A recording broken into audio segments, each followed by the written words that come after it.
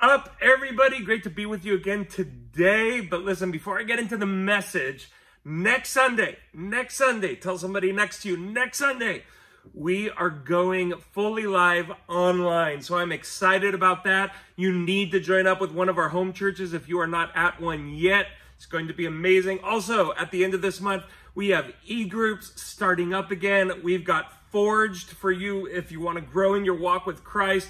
We have so much that is going on and starting this month. I am excited about all that's going to happen. And we're going to also next Sunday jump into a brand new series called Unknown. And we're going to be talking about people in Scripture who were relatively unknown but had huge impact. You don't have to be famous in order for God to use you mightily.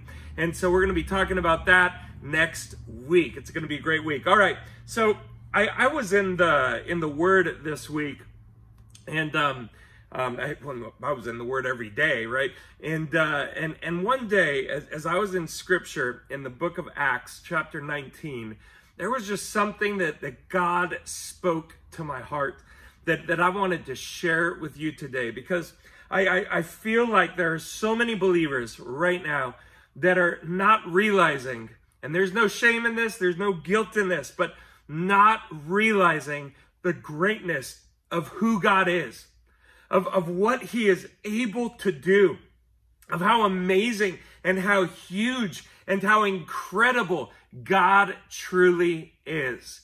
And so I want to talk about that today. I believe God's got something that he wants to say to each and every one of you. And so I'm in the book of Acts chapter 19, and starting in verse 23, there's a story of something that happens with Paul. But the focus of this story right now and for this message is not Paul.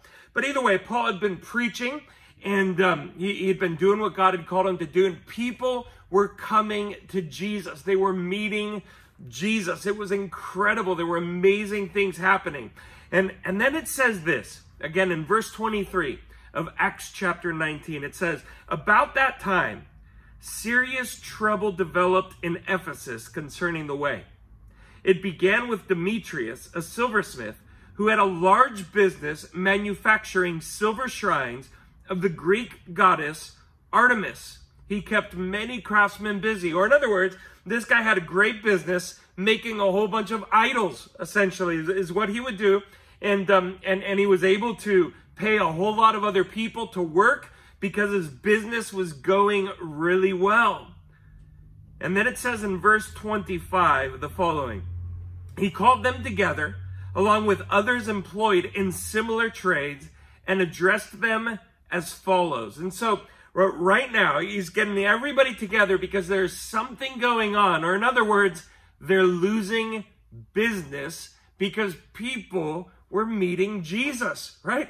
People were having their lives transformed, their eternities with God established, and this guy was losing money because he would make idols for their god Artemis. And here's what he says. He says, gentlemen, you know that our wealth comes from this business. But as you have seen and heard, this man Paul has persuaded many people that handmade gods aren't really gods at all. Handmade gods aren't really gods at all. Before I even go any further, you know, in those days, in that time, that they had these idols, right? These physical idols that they would make in order to honor and to worship. And all of a sudden, Paul comes in saying, no, like gods made by hand, they're nothing. They're something that you made. Those absolutely are not anything. They have no power. They have no life. They have no authority.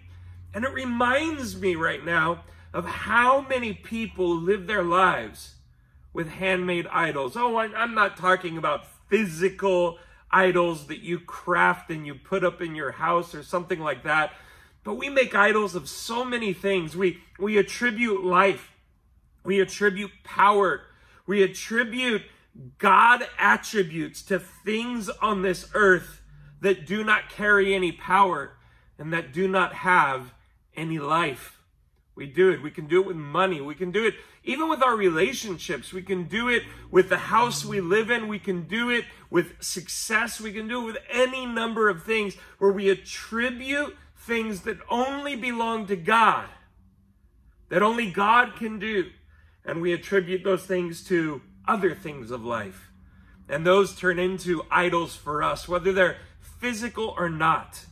And so this man says, Paul has persuaded many people that handmade gods aren't really gods at all. And my friends, gods of any creation from us or by us, whether you're a Christian or not that is watching, are not really any God at all. They have no power to hold us. They have no power to bless us. They have no power to do anything stable and solid in our lives. This man continued. And he's done this not only here in Ephesus, talking about Paul, but throughout the entire province. I mean, this man, Paul, is going and convincing a whole lot of people that they don't need these idols, that they don't need this man-made God. Man, in verse 27, he goes, of course, I'm not just talking about the loss of public respect for a business.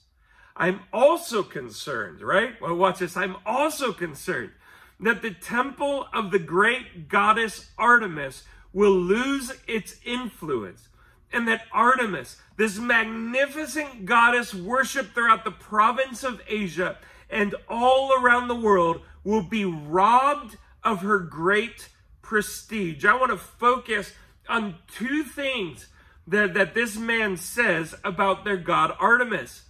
He is worried that their god would lose its influence, and also worried that their god would be robbed of her great prestige. And so, in other words, that she would no longer be honored as the god that he wanted to honor, and that she would have no impact in the lives of people. And this man was scared about that. And I found this passage to be so amazing and so interesting to me. Because here's a man that is watching Paul as Paul removes people from the clutches of sin and death and idol worship. And he removes them so they would honor the one living God. And he's worried, of course, for his business, but not only for his business, he's not even worried for the people. He's worried about his goddess, that his goddess would no longer have the honor that she had before, and that his goddess would no longer have the impact that she had before. Or in other words, what this man is saying is that his god, or his goddess in this case, her influence, her impact, all of her honor was weaker than Paul's influence. That this great big God that he believed in, that was so powerful and so amazing and so incredible, that there's a single guy named Paul who apparently seems to be so strong and so powerful and so amazing that he can remove people from honoring this God. In other words, what this man is admitting to without even realizing it is he worships a weak God. He worships a weak God, a God that has no power, a God that has no respect except for the respect that people choose to give to it. Could you imagine having a God like that? You see, when we worship other things in this world, we are essentially worshiping gods that have no power to impact our lives, and they have no honor except for the power and the honor that we give to it. You see, money in itself has no power except for the power that I give to it. My job has no power except for the power that I give to it, meaning it derives its power from me, not from just existing as an item. And in fact, this man who made these gods, these physical idols, he didn't get it, because even these physical idols were made by the power of human hands. And so he was admitting to the reality that their goddess only got its power from other humans. That if the humans started not worshiping the idols, then all of a sudden that God was essentially up a creek. It had no power. It had nothing that it could do, and it was not honored. How amazing is it that we believe in a God who does not need us to worship him in order for him to be honored? How amazing is it that we believe in a God who doesn't need us to follow him in order for him to be powerful? Does God want you to worship him? Does God want you to honor him? Does God want you to follow him? Absolutely, because he is worthy. But nothing you do or I do will remove the greatness of who God is. And this, my friends, is the difference between everything in this world and the God that we believe in. Because there is nothing that can remove or rob the prestige of our great God. He is an honored God, whether he is worshiped by you or not. He is an amazing God, whether he is worshiped by me or not. He is a God of all power, whether I choose to follow him or not. Nothing I do or don't do changes who God is. Yet every other God in this world, its power, its prestige, its honor, all comes from what we give to it. And so in this season, I'm thinking about this and how often we give power to powerless things. Let me repeat that for you. How often do we give power to powerless things?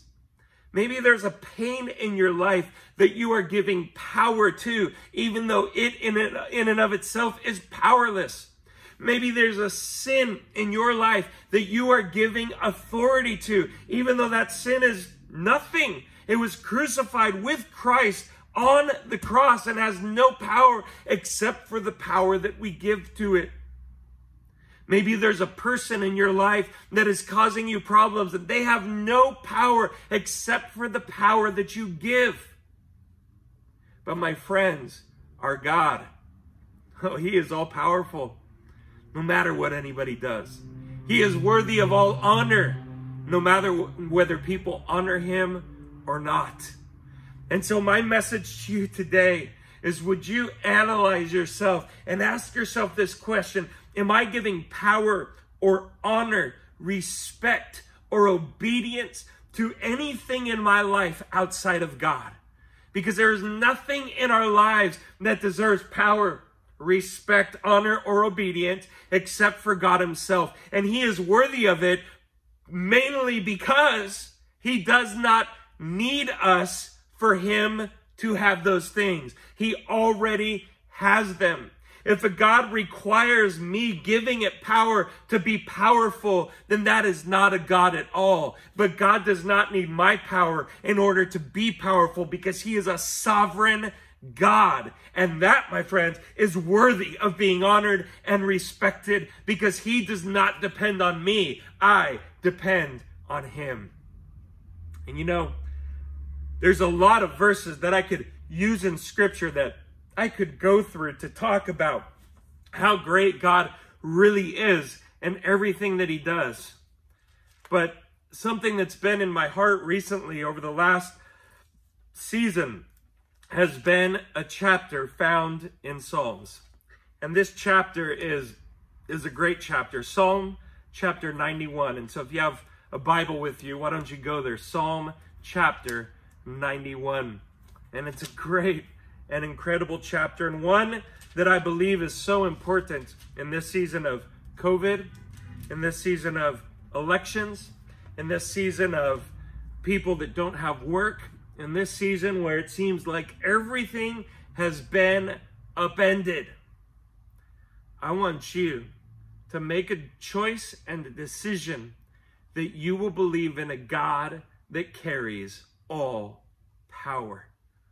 and that there is nothing, not a thing on this earth that can stop God from being who he is and doing what he wants to do. This man that made idols, he believed that his God would lose power, would lose prestige, would lose impact as people went away from worshiping that God.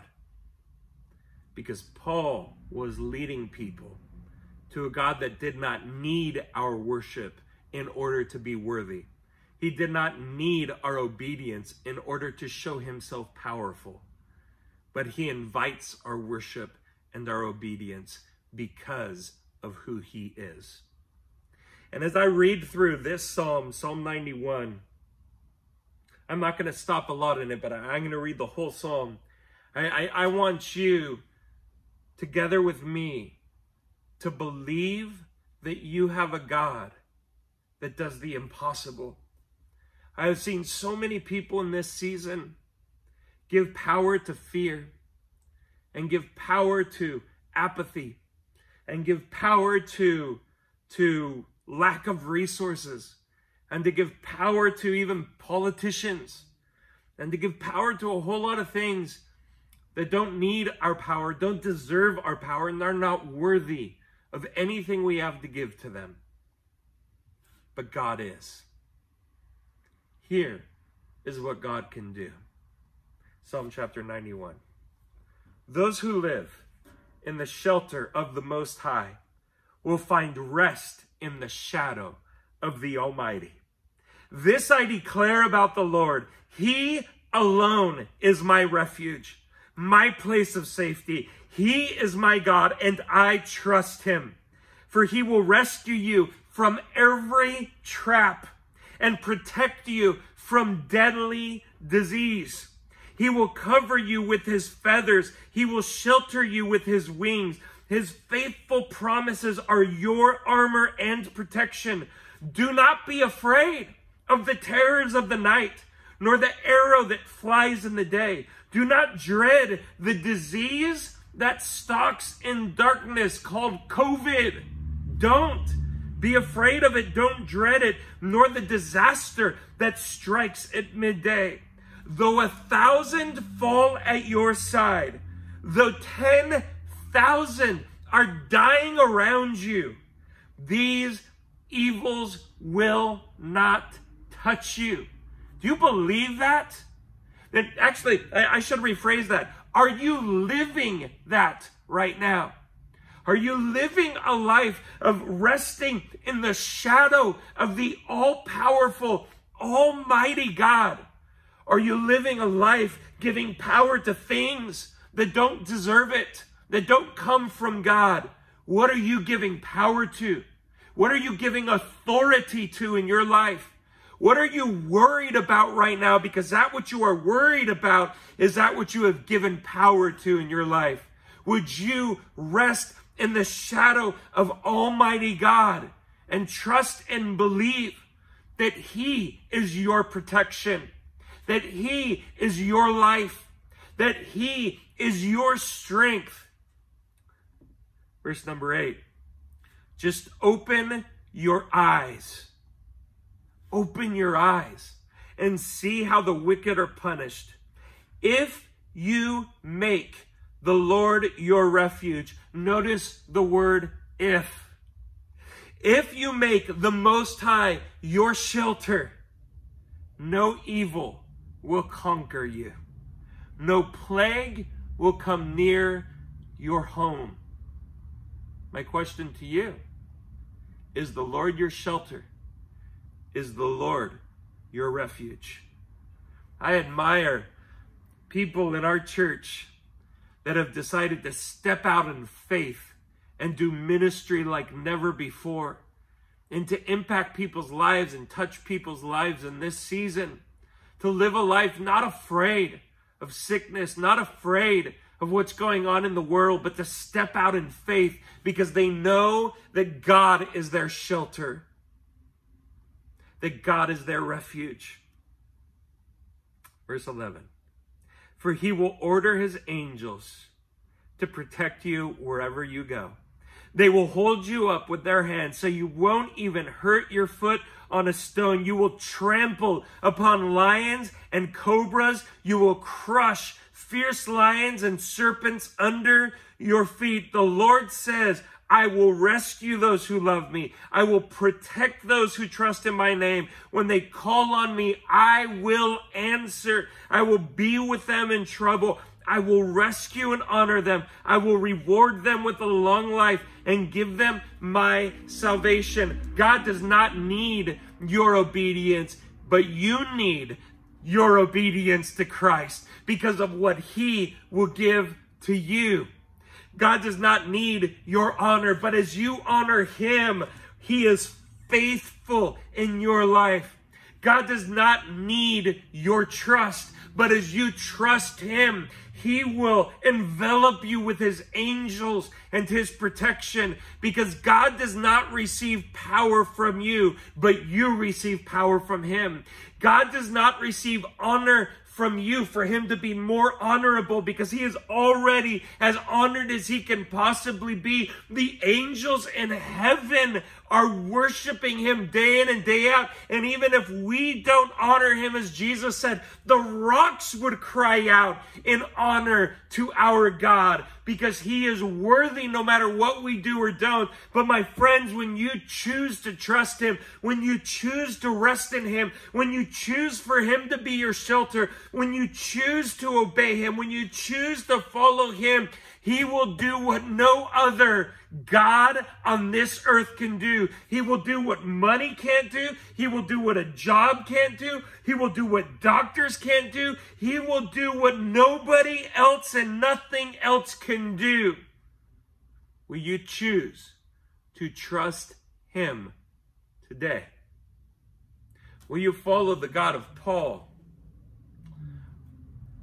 or a guy who made a whole bunch of idols, admitting to the fact that the power of his God was dependent on the honor that humans gave to it?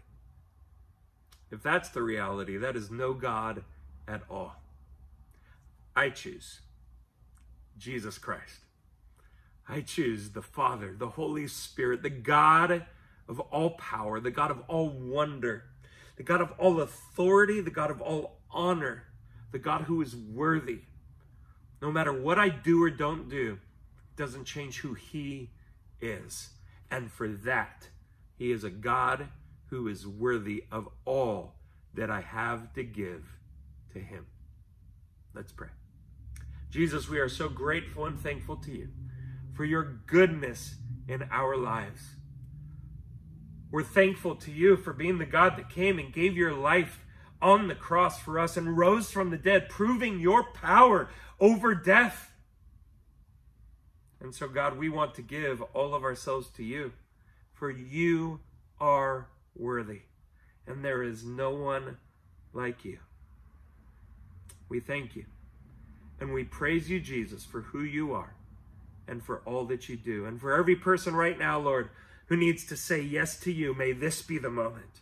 May they say yes to you and leave everything else behind as they say, God, you are my God. I want you and only you. Would you bless them as they make a decision to follow you? And would you cause for them to be transformed into a new creation in Jesus' mighty name? Amen and amen. If you've said yes to Jesus, shoot us an email to info@citylifela.org. We would love to follow up with you and help you as you want to walk with Jesus Christ. Also, shoot us an email if you want to join one of our house churches. We got a whole bunch spread around LA and outside of LA as well, and we would love for you to join one. And outside of that, we're going to jump into some more worship right now. So right where you are, stand to your feet. Come on, do it. Stand to your feet and let's worship God together.